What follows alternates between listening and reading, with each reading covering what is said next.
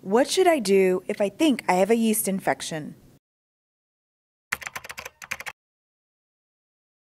Many women will have symptoms that are very common to yeast infections, and it's never a bad thing to try an over-the-counter product.